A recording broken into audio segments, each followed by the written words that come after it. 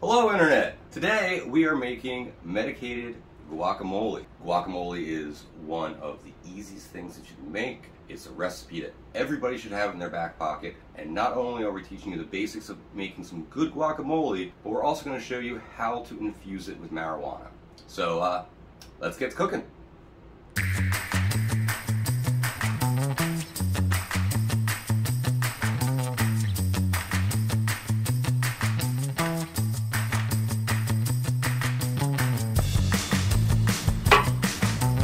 One's easy. I like to leave the seeds in it, and really we're just using this as a garnish. A little bit of honey.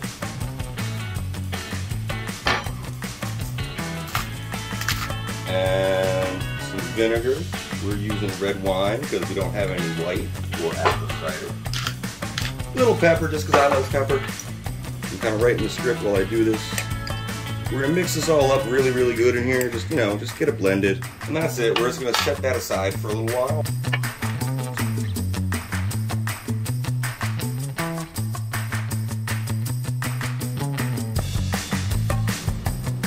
Cilantro. Freshly washed. What you want to do with this is you want to make sure you get rid of these hardy stems.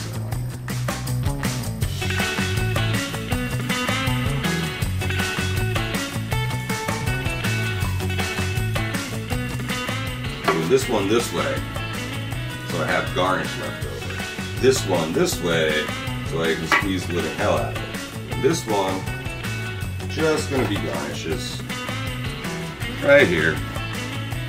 These guys are for squeezing.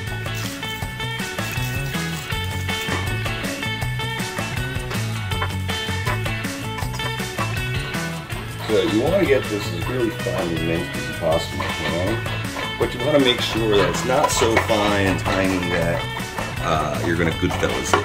It's just going to melt in the avocados. You want to know the garlic's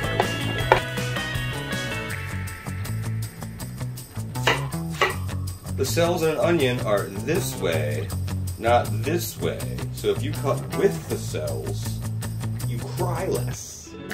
So always start that way.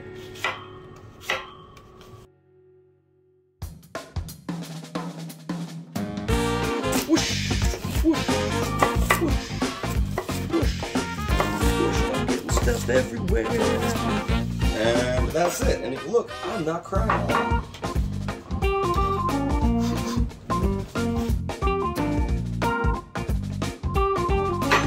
Avocados. You want to make sure you get a ripe avocado, but not like overripe.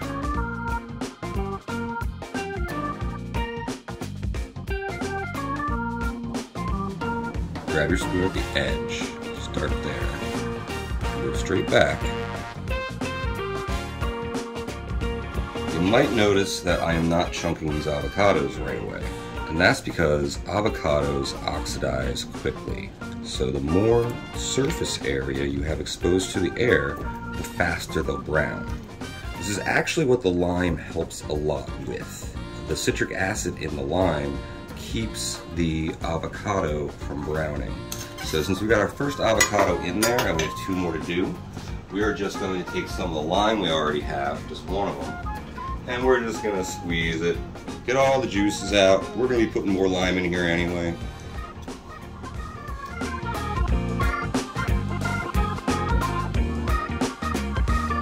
Toss them around the lime juice just a little bit more. We're just keeping them green. We're going to take out hopefully all the big chunks, because we're going to cut these quickly and put them back in before we start folding and mashing.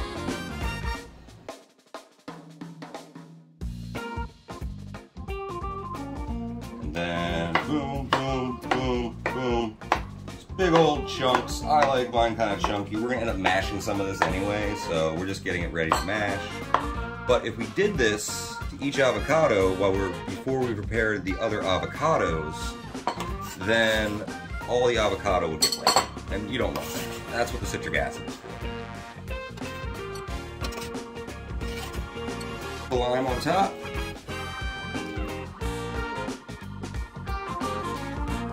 And then just give it a little toss, just to get everything in there. As you see, it's already starting to kind of emulsify and mash a little bit. For right now, just let it hang out. Today we're going to be infusing our guacamole using Luminous Botanicals Universal Tonic. They have several options to choose from. Today we're going to be using the CBD-dominant one, which has 18 milligrams of CBD and 2 milligrams of THC per serving. The reason that we're using Luminous Botanicals Universal Tonic to infuse our guacamole is because it is a fat-based tincture using long-chain triglycerides and some medium-chain triglycerides. Many tinctures are strictly medium-chain triglyceride-based or alcohol-based, and with the specific makeup of this tincture, which makes it more bioavailable to the human body as well, it also makes it absorb seamlessly into the fats in our avocado, making it almost undetectable in our final product. We are aiming for 3 to 4 servings of guacamole, and we are aiming for 25 milligrams per serving. From here, our avocado is infused. We just need to make a couple little stirs, make sure the tincture is fully incorporated into all of the raw and limed up avocado here. As you see, a lot of our lime juices have been soaking into it, emulsifying it. From here, it's simply adding our ingredients. So tomato in. Just start turning. A lot of the avocado is going to mash while you're doing this. And you want to be careful not to break up the tomato too much while you're kind of squishing the avocado while you're going through. Then we add our garlic. And you want to add your onions at about the same time, which we have kept covered because red onions make you cry. We're only using about half an onion, and we chopped most of one, so I'll leave some in there. We don't want to make, our guests too stinky. Personally, I like a chunkier guacamole. I like having a piece of avocado on my chip. You add your cilantro. We're just going to dump that in there unceremoniously. And all that tincture is just getting up in there, just getting absorbed. So every little bite of this is going to have some tincture in it. At this point, we're not too worried about browning anything because it's full of lime juice and that citric acid is doing its job. And as you see, it's getting more and more guacamole-like as we go through here.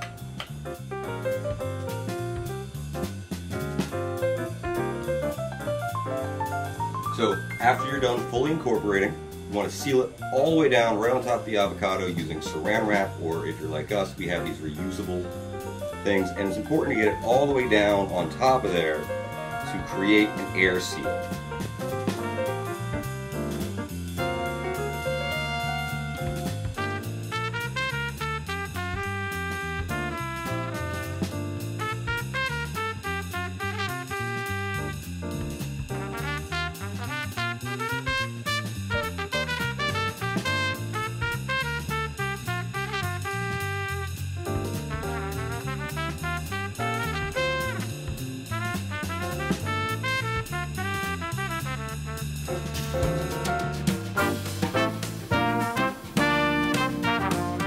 You can find the details and all the measurements of our recipe somewhere in a description attached below, above. There'll be an arrow.